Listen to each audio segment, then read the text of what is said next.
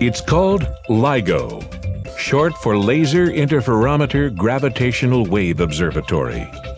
Each LIGO lab is a real-world version of the interferometer Weiss envisioned, made up of 2 arms extending 4 kilometers in length. The size is key because the tiny stretching and squeezing effect increases in proportion to the length of the interferometer. The longer you make it, the more the mirrors move and the easier the signal is to detect. Also key is state-of-the-art optical and laser technology, mirrors polished to a precision never before attempted, high-powered lasers, among the most stable in the world. LIGO is the work of hundreds of scientists, engineers, and students. The LIGO Scientific Collaboration, based at the labs and at dozens of universities around the world. Their goal?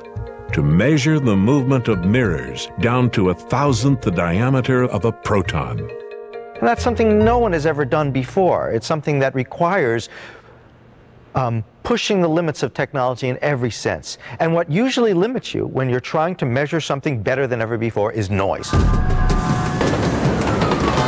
What physicists call noise is a host of vibrations and other disturbances that can shake the mirrors and mess up the data.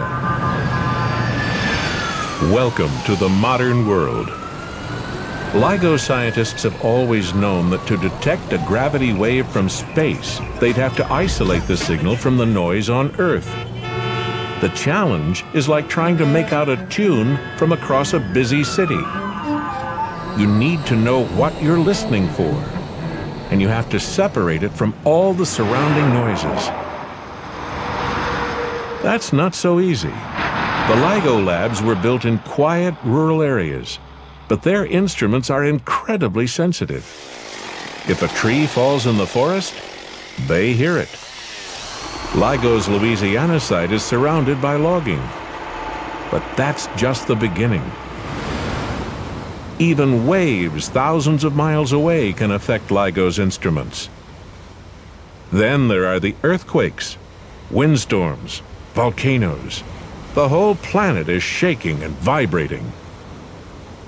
Everything else on our planet wants to move the mirror more than the gravitational wave does. So the big challenge is, how do you keep a mirror so still against all of these other external forces that are trying to push on it, so that it'll only move when the gravitational wave comes by?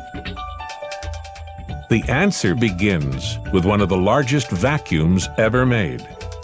A laser beam can travel down LIGO's long arms without the distorting effects of air and remain stable as it bounces back and forth between mirrors.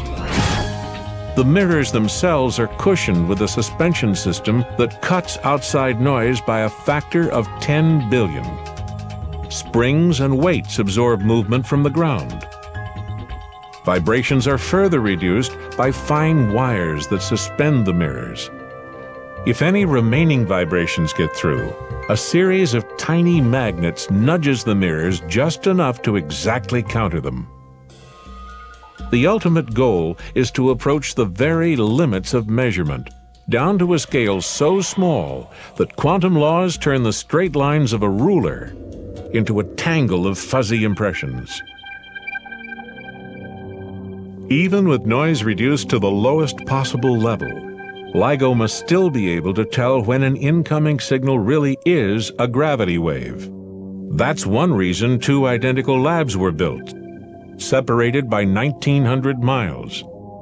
If both labs pick up the same signal, chances are it's not noise from Earth, but a gravitational wave from space. Once detected, these waves can be electronically converted to sounds. Sounds you can hear. Take neutron stars in the act of merging. They make this wonderful chirp. It's a cosmic chirp. And it would sound something like whoop. It goes like that. And that combination of the observations that we make together with numerical simulations, I expect, will revolutionize our understanding of general relativity and its consequences. If the team can track down these titanic explosions, they can go after the biggest explosion of them all. LIGO holds this amazing potential to go back to the beginning, to the first moments of space and time, the Big Bang.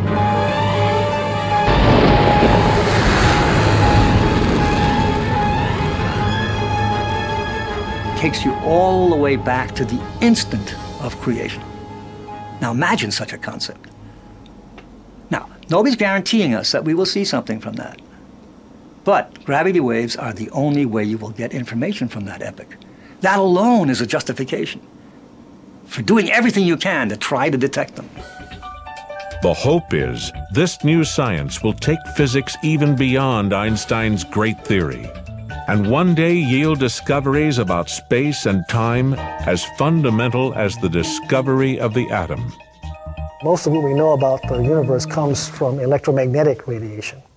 LIGO as a project is important because it's going to potentially open up a new window on the universe. As the search for gravity waves begins, LIGO is inspiring kids and adults alike. Stargazers like these are actually becoming part of the action. Oh, cool. Because the LIGO team needs such vast computing power, it's turning to homes with computers all across the country, tying them together in a vast network. Anyone who wants to help can join the search for gravitational waves through a project called Einstein at Home. Gravity waves are rumbles in space that they're searching for. They look for them a lot. From these ranks may well come the next generation of gravitational wave explorers. I hope I never stop stepping back and looking at the big picture and saying, instead of trying to get this one piece of electronics to work, I'm trying to detect gravity waves.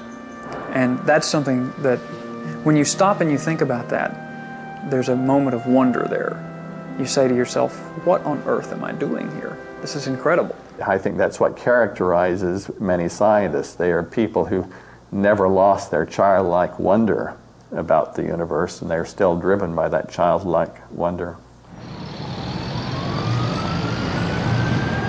LIGO is now attempting to filter out the noise and pick up the symphony of space-time.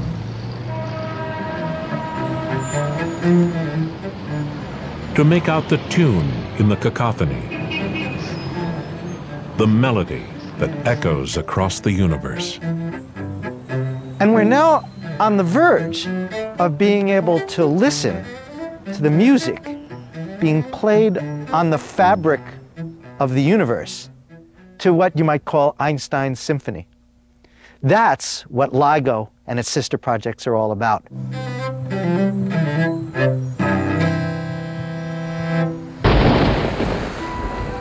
History has shown the great discoveries in science usually occur when revolutionary instruments provide new means to explore the universe. LIGO gives us a fresh set of eyes, an entirely new way to uncover the universe's deepest mysteries. Today, LIGO stands on the brink of discovery. A dream for decades, it's now a reality. A new branch of science, just being born. An observatory unlike any other, ready to hear the music of the cosmos, echoing from the most distant reaches of space and time.